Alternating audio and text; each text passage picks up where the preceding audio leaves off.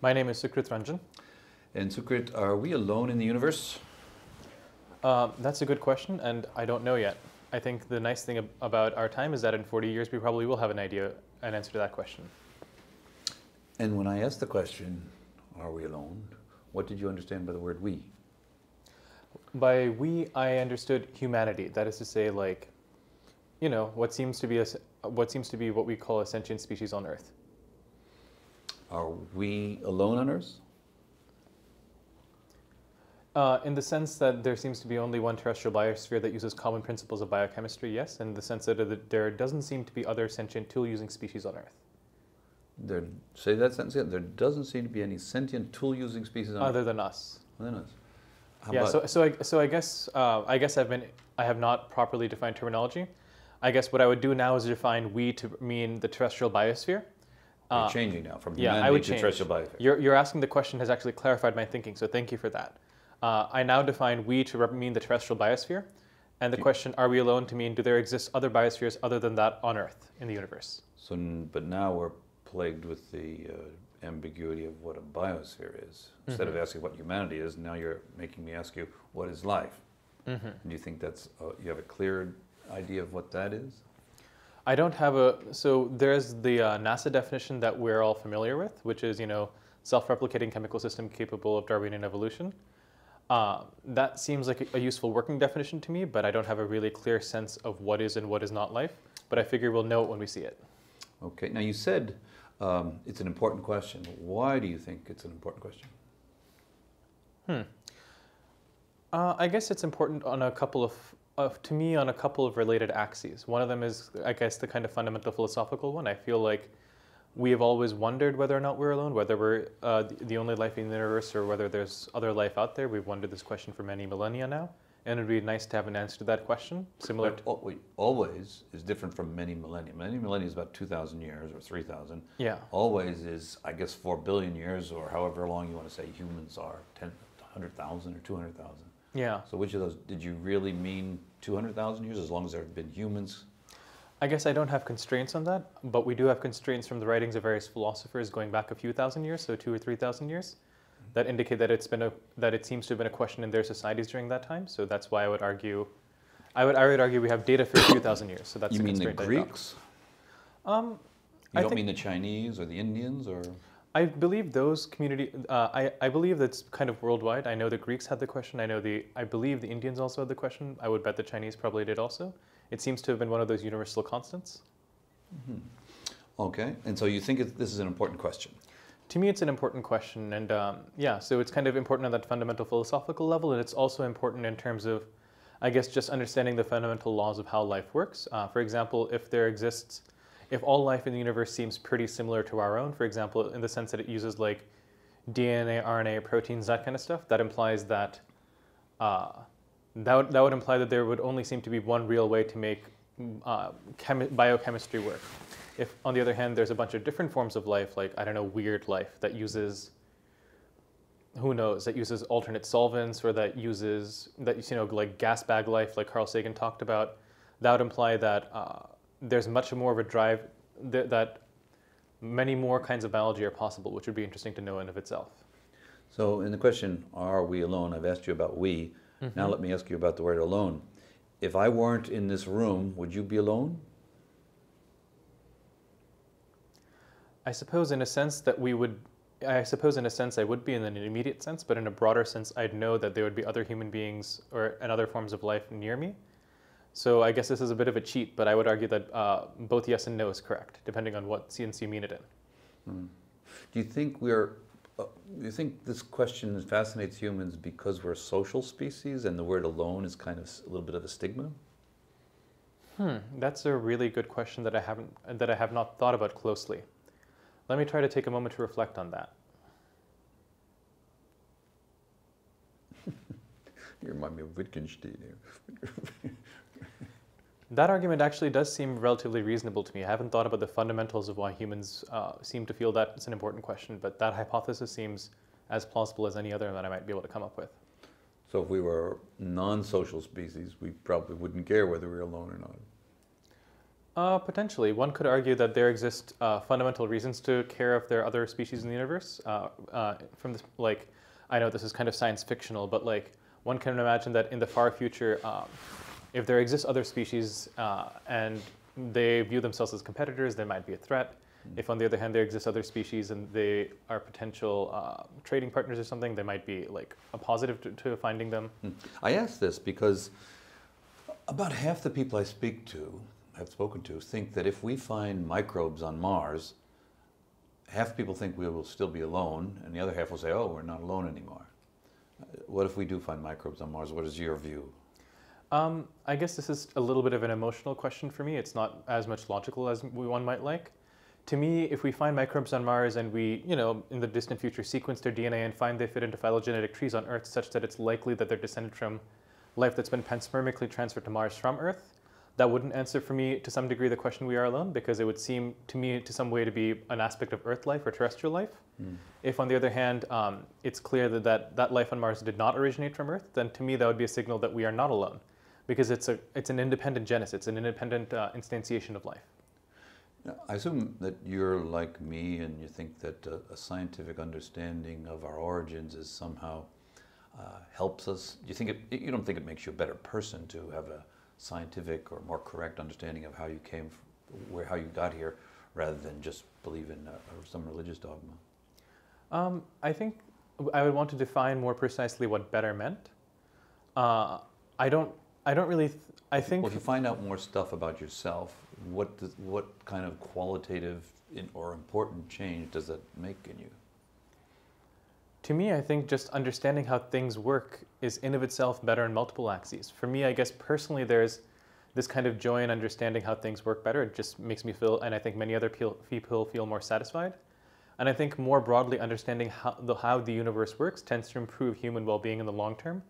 For example, one example I like to cite is, quantum electrodynamics. That seemed like a really obscure branch of research that had no real relevance to day-to-day. People were just trying to really understand how the fundamental forces worked.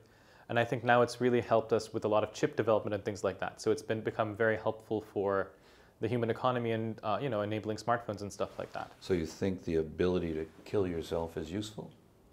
I would put, by the ability to kill yourself, do you refer to the idea that the more we understand, the more technological we get, the easier it is for us to kill each other and possibly ourselves? Yes.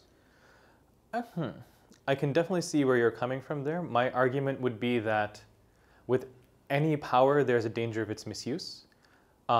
Overall, whether through our own self-interest or whether through shared moral principles, we seem to have been improving in our ability to deploy this power over time. And broadly speaking, I think I have a lot of faith in humanity. I tend to feel that in the long term, we'll use our understanding wisely. So if I gave you $100 billion with the caveat you have to spend this money to help answer the question, are we alone, how would you spend it? This is a good question, and it depends on timescales to some degree. I think I would have to do a lot more close study of what the relevant technologies are. If it turns out that it's realistically possible to build an instrument that can go out and, something like the terrestrial planet finder, to build an instrument that can go out and search a bunch of nearby stars for potential evidence of life, that might be a good use of part of the money, say $30 billion or $40 billion. But I would argue that the rest of the money is best invested in developing human capital globally, from the point of view that if you give a few people a lot of money, they're kind of saturated in what they can do with it. There's only so much money you can throw at a problem. Whereas if you enable a bunch of people to liberate their human capital and to use that intelligence for a variety of purposes, then there's potentially much greater growth that's possible. So you'd invest in primary education all over the world? I would probably tend to do that. Primary education, primary nutrition, obvious public health things like getting rid of parasites that infest people, that is a relatively cost-effective solution. And I would argue, for me, like a lot of these questions, like how does life starve, the search for life on other worlds, I highly suspect it's going to end up being more like building a cathedral than the moon race, in the sense that I doubt that even if you throw a bunch of money at it, you can do it in a decade. There's just too many people need a certain amount of time to think and concentrate and do things over. So I think that you want to invest a small but steady amount of money over time, and eventually we'll solve this problem. And of course, if we want to find out whether we're alone or not, we have to stay alive. Yes. So I guess part of your money is investing in primary education is ensuring that we humans will survive under the assumption that the more educated you are, the more unlikely you are to kill yourself? I would argue that people, okay, this is again me expressing my personal biases, so not scientifically backed necessarily. I would argue that people in general tend to be good, and I would argue that people in general want to do good in the world. So if you give people the tools to do more, they will in general use it to do good and like not try to kill each other and kill themselves. Well, here we are at a conference and we're learning more about the origin of life, or we're trying to learn more about. Do you think that'll make you less likely to be an evil genius scientist or create weapons or engage in war? I think one of the challenges with fundamental research, and in particular far future fundamental research that has an impact much further down the line, is it's hard to draw a direct line from one to the other. In terms of a link to world peace or something like that, I don't see a direct pathway from here. But one thing that is kind of inspiring here is that you have people from a lot of different parts of the world, many different cultures, and all of them are coming together and talking to each other in a civil way and focused on studying a common goal, which is trying to understand the potentials for the emergence of potentially how life emerged on Earth and its potentials for the emergence on other worlds. Do you have a favorite solution to the Fermi paradox? You know, I used to, but now I say that it's pointless having a favorite solution when we're in an age where we can go out and constrain a lot of the parameters in the Fermi equation, and hopefully we'll be able to tell directly. Well, what used to be your solution? My preferred solution in the deep past used to be either that it's really hard. Deep past, like yesterday. Like 10 years ago, I would say, before I started thinking about these questions more seriously. Okay, and 10 years ago it was? Yeah, I would argue it was either that perhaps it's very hard to get life started, or that that life tends to nuke itself. Life tends to destroy itself. So self-destruction. Yeah, 10 years ago, I was also slightly more pessimistic about human nature. Okay, and so today, what is your view on the Fermi paradox? My view is that it's pointless to have a view on it, in the sense that what we should really be doing is try to constrain the different parameters of the Drake equation directly, such that we can eventually figure out what is the cause of the Fermi paradox. For example, we already know that rocky planets that receive a temperate amount of stellar radiation are common. So that's those constraints to nail down already. If in the future we detect a bunch of simple microbial life on certain classes of planet, we show that simple life is common. Maybe the bottleneck is in finding intelligent life, or maybe that life tends to just nuke itself. What do you think of the astrobiological logic of saying we should find out what has evolved several times independently on Earth, and that aspect becomes our best candidates for what we should expect elsewhere? This is a new idea to me, so I have not thought about it in a serious way. I suppose I don't think my answer on this has much value because I am not an evolutionary biologist and I haven't thought about it in a serious way compared to other people. Okay. Naively, I would argue that I'm not sure that necessarily has a lot of constraining power because it's sensitive to some degree on the particular conditions that are available here on Earth. For example, one thing that I understand has emerged multiple times here on Earth is eyes. I think species keep developing and losing vision and then developing it again. I might be wrong on that. But one could imagine that if life independently evolves in a very dark environment like Europa, maybe they have the dark oceans of Europa, maybe there's no particular reason for them to develop eyes. Now, I gave you $100 billion. Would you use any of that $100 billion to invest in, let's say, microscopes to look for nano aliens that might be in this room, for example? Nano spaceships that are built by aliens and they're all over the universe? Oh, you're thinking like something like some galactic von Neumann machines or something like that. Nano von Neumann machines. Yes. I probably wouldn't because right now I don't have any particular reason to expect that they're there. On the other hand, I do have particular reason to expect that. So I don't see a high scientific. I don't see a high. My expected scientific return from that study isn't high right now. You don't think we've miniaturized and continue to miniaturize our technology and makes satellites into CubeSats, into microsatellites, and I guess that looks like a progression, some kind of technological progression that we're making that would not be paralleled elsewhere? I can certainly see that being possible, but I think looking for that requires assuming that not only does life emerge commonly, but also it's technological life and it survives long enough to develop to this degree, and it decides that the thing to do is to send all these things out. So there's a lot of unknowns there whose probabilities I don't know, but seem to be, because of the Fermi paradox that you pointed out, seems to be relatively, the probabilities of them probably skew lower rather than higher. Now, you, like many human beings, have a brain and 100 billion neurons. I think that none of those individual neurons know that they're inside your brain and what they're part of. Do you think that we could be inside of an alien and not know it, like the neurons in your head are inside of your head and don't know it? I think the idea you trace here goes back to an idea that's, I think, at this point, a couple of thousand years old, which is the idea that how do you know that you're not someone else's dream? And my answer to that is I don't, or I guess we don't know that, but the way I think about it is that there are two options. Either the physical world is as it seems to be, in which case we should keep doing what we're doing, or that we're all a dream or an instantiation of someone else's consciousness, or buried in some quantum computer somewhere. Why are those mutually exclusive? Can you repeat that one more time, please? Why are you assuming that those two scenarios are mutually exclusive? I guess naively I would assume. I guess naively I didn't see how they could be the same. Either how can we both be an instantiation, someone else's dream, and be physical and real, and so on and so forth? Well, for example, if an alien creates a really, really good simulation, for example, that's not really a dream, and it's also the laws of physics are inside, and so it would be hard to tell the difference. Or it could be simultaneously the production of an alien civilization and real in the sense that you said. Mm-hmm.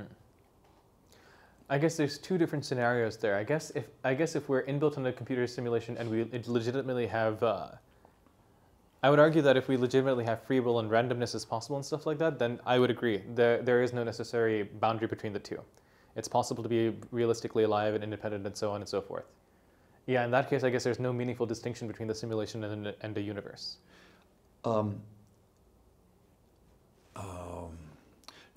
If there's life everywhere, do you have any idea what fraction of it we would be able to describe as human-like intelligent? Or, for example, I think, did you say that you think that we're not alone in the universe? Or I guess you said we don't know. My personal bias is to think that we're not alone in the universe. Okay, so let's work with that hypothesis. Now, in that situation, if that's the case, what fraction of these other life forms would have a human-like intelligence, do you think? Could build cameras and radio telescopes? Huh.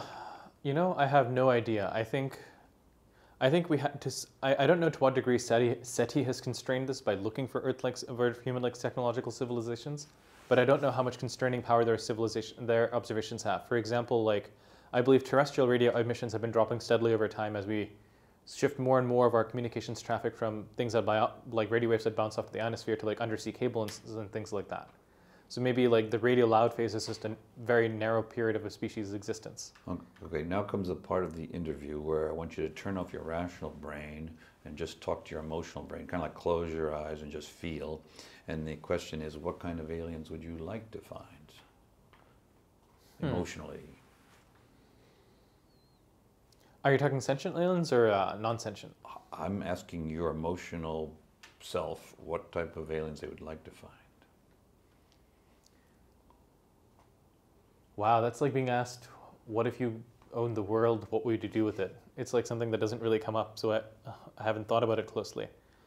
I suppose there's two axes. One. Wait. Am I talking to your emotional self or your rational self here? Because I'd like to talk to your emotional self.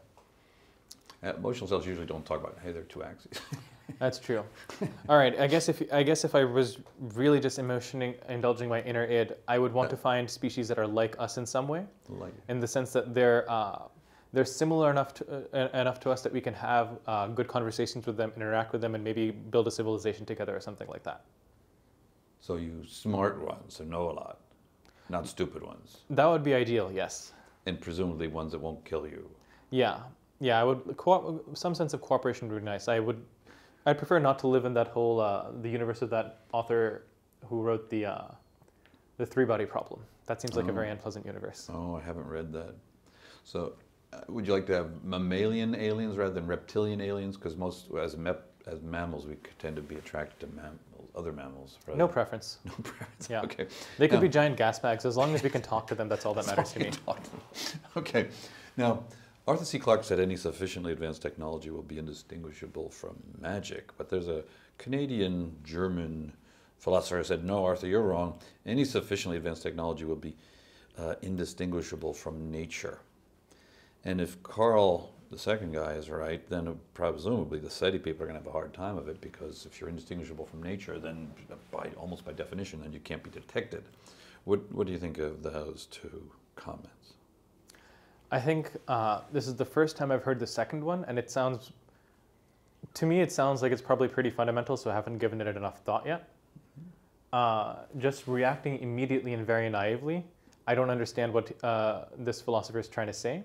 He's trying to say that as technologies get more advanced, they become more sustainable and tree-hugging, and the forests are all still there rather than cutting them down and making industry park, I think.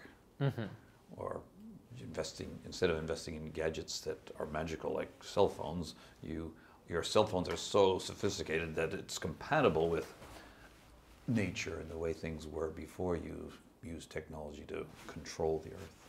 To me, to me that seems like a little bit like a false dichotomy, in the sense that there's no reason sufficiently advanced technology can't be both.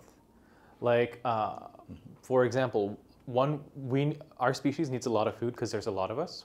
Right now that scars the land pretty bad because we have to convert a lot of it to cropland and for grazing use and stuff like that. And one could imagine that, 200 years from now, we will build giant farming colonies out in space, just free-floating facilities that convert solar radiation into food and ship that back down to Earth. But that sounds more like magic than nature. But to me, that's magic that's preserving nature, because if you're getting all your food from space where there's no existing life, then you can let the biosphere on Earth return to what it used to be. Right, but it sounds like it's detectable in the sense of it's different from things without some type of intelligence that has built these colonies in space. I'm sorry, I didn't fully understand that. If I looked at this planet and I say, oh, it's a nice green planet, but around it was some artificial satellite with plants inside, I say, whoa, that's not nature, that's more like some type of intelligent civilization has done it. I guess for me, being like earth-hugging and stuff like that doesn't mean leaving nature pristine as though humans didn't exist. To me, like, there's no reason to preference that one way or the other. To me, the important part is like trying to keep as light a footprint on other life as possible, because to some degree, I think other life also has a claim to exist and do its own thing. And so from that perspective, I would argue that the key priority should be to kind of preserve and protect life as opposed to preserve and protect pristine environments. Oh. Like if there's no life on Mars, I'm totally fine with terraforming it. If there's life on Mars, we should not terraform it. Now, you've seen the movie Contact? Yes. Now, in that movie, I think 3 times somebody says, are we alone? And the answer is, well, if we are, it's an awful waste of space. What do you think of that comment? I think to some degree it's true. Actually, I think, again, this is me reflecting my personal biases. To me, it's largely true in the sense that I think life makes the universe more beautiful. And again, I guess you're right, we're social animals. So to me, like having other people out there, other civilizations to think about, talk with, is nicer than a universe where that's not the case. So I like to think that the universe, my ideal universe would be a universe that's teeming with life. Okay. And presumably nice life rather than warlike life. Yes. Life that is an eternal war with each other does not sound great to me. Now, when I asked you about some of your favorite aliens, you didn't mention Star Trek or District 9. Deep Space Nine, yeah. Deep Space Nine, okay, Yeah. Deep Space Nine. But you like the aliens there, or you've been inspired by them? I would argue that what inspires me from those series in particular is the spirit of kind of exploration they have, of like going out and discovering new things. And I think that's less a reflection on my views in aliens in general, and more a reflection of my personal biases in general, that I think discovering new things is interesting, and finding new people who think new ways is very interesting, and I like learning from them. And that's what they tend to do in that show a lot. So that's personally a motivation for me, but I hope it doesn't significantly influence my approach to science. Well, one critique that I have of these shows is that they're looking for brave new worlds or other types of life, and it seems to me that it reminds me of Prester John, and that the medieval Christians were said, "Oh, somebody's going to save us," or "There's a Christian over there that we should go looking for," and it just reminds me of here we are, these human beings, we're a certain type of life form, and what are we doing? We're looking for that certain type of life form elsewhere. So that's why I call it the Prester-John fallacy. Do you think there's any force to that critique? You mean the fallacy that we're looking for life that's like us because we want to find it? Because that's the only thing we're interested in, I guess. It's kind of like, well, I'm not interested in difference. I'm interested in something like me, something that can, I guess, tell us the answers to all our questions about physics or something. I think the latter part of what you said, something that can tell us all the answers to something like physics, is not what I'm looking for, in the sense that I highly doubt that any other civilization would have it. I think it'd be more fun to have a peer civilization that... A peer civilization? Yeah, with whom we could work on these topics. Whoa. A peer civilization. You know that the time frames will be so different, like billions of years, and a billion years ago or 2 billion years ago, you were an amoeba. So that's a lot. You don't talk to amoebas, right? Yeah. Okay, Again, so we're talking about personal biases, I think, here to some degree. Well, but the idea that you say a peer presumably means something that is within 2 million years of the time frame of where we are today, I guess. Yeah. And then that's very unlikely. I don't know. I don't know the probability distribution functions for how civilizations advanced. Is there a point at which we tend to plateau? Civilizations tend to plateau or something like that? You're hoping for that, because that's what you would need in order to legitimately have a probability of finding a peer. Yeah, or like, a bunch of science fiction authors have postulated that eventually civilizations will tend to singularity and go post-physical. So that's a natural mechanism for why there aren't super long-lived civilizations around. Something nicer happens then. Well, but going back to the Prester-John thing, I think one thing I wanted to point out, I thought about that point a little bit, and I think one of the things that people argue now is to some degree that the ideal of Prester-John was inspired by Ethiopia, which was a Christian kingdom that was widely separated from Europe and was in a largely non-Christian part of the world.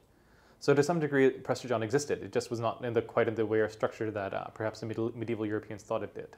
I think they were hoping that Prester-John would save them from I guess the Mongol onslaught that was happening there. What do you think are the public's or students' biggest misconceptions about the question, are we alone?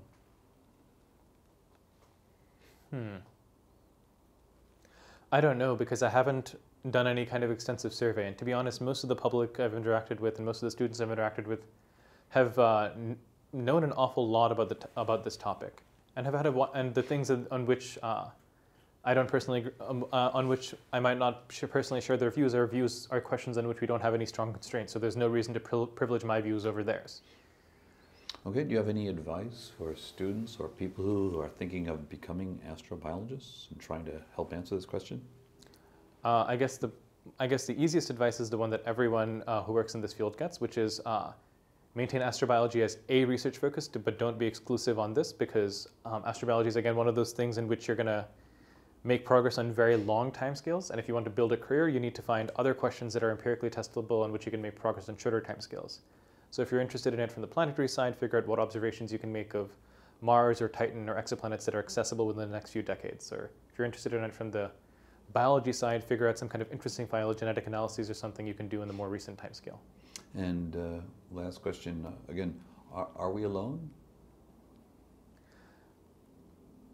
I hope not. I don't know, but I think we'll find out in the next 4 decades. 4 decades? Yes. Why that time frame? Well, this is my personal bias. I'm not saying that this can't happen, but from the simulations that have been put forward in the literature, I'm not confident of our abilities to precisely characterize the atmospheres of exoplanets for at least the next 2 decades. I think we're really going to need a much more sophisticated technology to come online, and the timeline I've seen on that is about 3 decades. More than that, for us to robustly, even if we detect a biosignature, for me that isn't going to be firm evidence of life beyond Earth, a putative biosignature like O2, because what we'll really need to do is develop a firm understanding of how planets are and how they work, and then we'll have to find the oddballs that don't look like how abiotic planets work. That would really be the signature of biology. You don't think that 40 years has anything to do with the amount of time that you'll be on Earth? I don't think so. Yeah, I don't think that's strongly connected to it. In particular, because I hope to live much longer than 40 years. But also because it's okay You know, it's building a cathedral. When people built cathedrals, they were often finished centuries after them. So they knew there was no chance they were going to finish it, but it was enough to contribute to a task that was important.